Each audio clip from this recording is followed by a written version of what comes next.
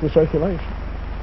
Mr. Handy, I would like to begin to get into the whole aspect of audio and visual education and selling, if I may say so.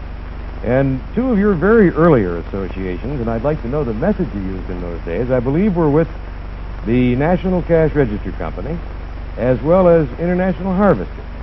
Isn't that right? Yes. The International Harvester Association came about from the fact that people wouldn't come to see their merchandise. We had, by that time, were extending our sales promotion methods on the Chicago Tribune to information on for national advertisers, retailers. The equipment which the International Harvester Company made couldn't be put into the counters, shall we say, surely, or exhibit. You had to take the prospective buyer, or rather, I should say, you couldn't take the prospective buyer to it, generally speaking, and show it what it was good for. You had to take it to the buyer. Well, was this then when you devised the rather large slides that you first began to use? No, our first method was demonstration. I see. To train the salesman to take them out to the farmer and show the farmer what they do for him. It was an extension of the principle we've used at retail, and it worked effectively. As for John Patterson, he was making a new appliance, an office appliance, a cash register, particularly a store utility that also called for demonstration, and he was far ahead of anything that I knew anything about, because I thought in terms only of informing and enthusing, and he thought in terms of demonstrating. In fact, the Harvester Company people thought I was smart because of what I learned from him, and he thought I was smart because of what I was learning from the Harvester people. Heard about. Right from that standpoint. But he believed in visual communication in an elementary way. He used matches to represent people. He'd lay them down on the counter in order to hold the attention of the person whom he was talking to. And from that he got into making glass slides of these matchmen and their relationships as suggested by the little match figures that he'd laid out on the horizontal plane. Started making slides, and with the inspiration of the so-called Chinese picture language of some 3,900 characters they were supposed to have at that time, he started making a library of slides of all the various relationships in which people could get in selling situations, particularly, but also human relations of every kind. And of course, that was tinder to my flame. He had 25,000 slides, a library, with which he would illustrate talks that he would make. I think, Mr. Handy, you once said that what goes in one eye doesn't go out the other. And generally, I think that's a true statement, yes. Of course, it's put the emphasis on the fact that we can't so well depend on the ear, or depend on the ear alone. I believe in ears. I wear them. And I notice that other people do and make use of them. Yes, they hold my glasses out very well, too. Well, Mr. Handy, the J.M. Handy organization, a lot of us think of in terms of motion pictures. But actually, again, to get to the wider aspect of visual education, won't you tell us a little bit more about the functions of your organization other than just motion pictures? Well, I believe in motion pictures, but the motion pictures I believe are the motion pictures in people's minds. And the motion picture, as we term it, that is the cinema, is merely a means of putting motion pictures in people's minds.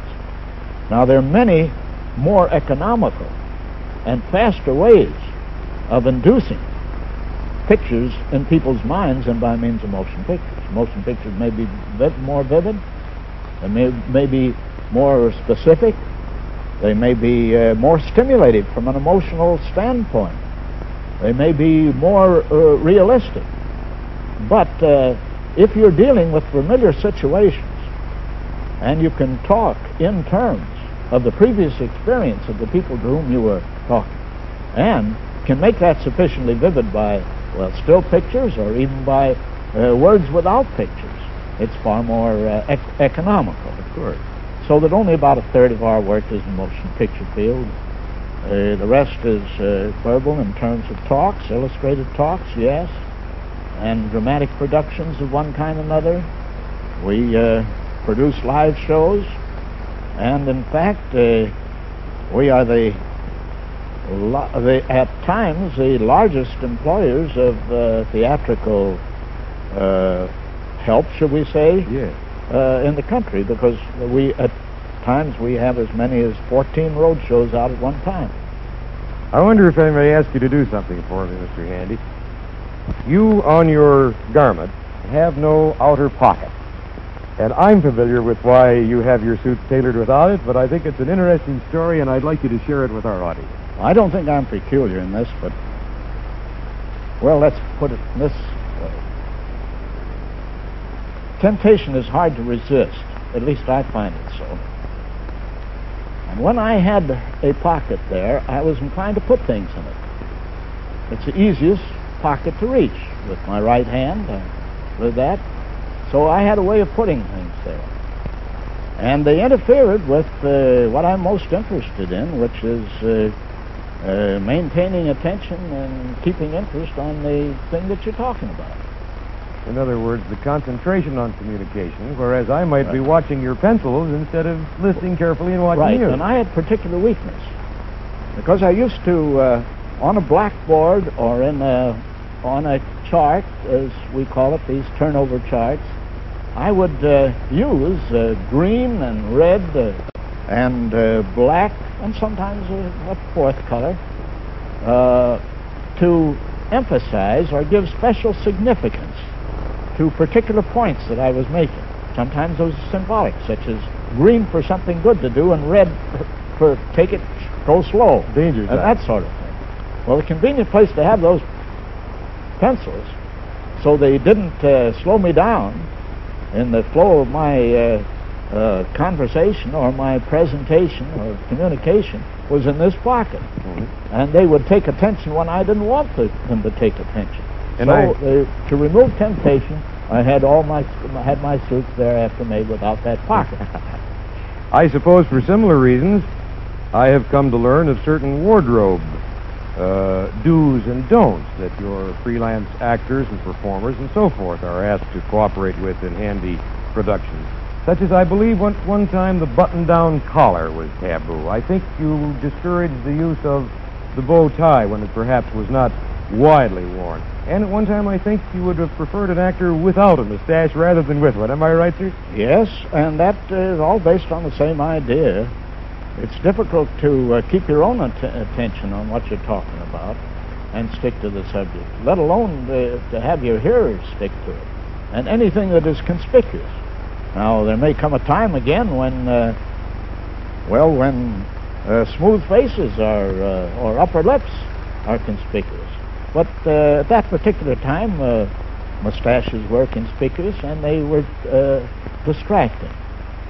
So far as the wardrobe is concerned, we do recommend to speakers, executives, if they have a communication job, we suggest that they have a tie that be not conspicuous. Sometimes it's conspicuous, to have a tie the same color as your suit. In fact, I think we're pretty close to that time now. Yes. But I had a fancy at that time, personally, for silk ties, and I had quite a collection, variety of them. I had the experience of talking to a sales executive and presenting to him what I thought was a very good recommendation, suggestion for the solution of the problem. And when I got through, he said to me, Jam, I was on a first-name acquaintance with him. Well, I think I may say it was no less than Tom Watson, Sr. of the IBM. Oh. He said, Jam, would you mind starting all over again? I have been so interested in that beautiful tie that you're wearing that I haven't heard a word you've said. Well, I decided that I would leave my colorful home ties at home. That was the end of your Yes, collection. I had a sofa cushion made out of. Mr. Handy, I'm very much interested in something, too, that you were obviously a pioneer in, and that was the documentary film. And I know of your attraction to the kind of man that Tom Edison was.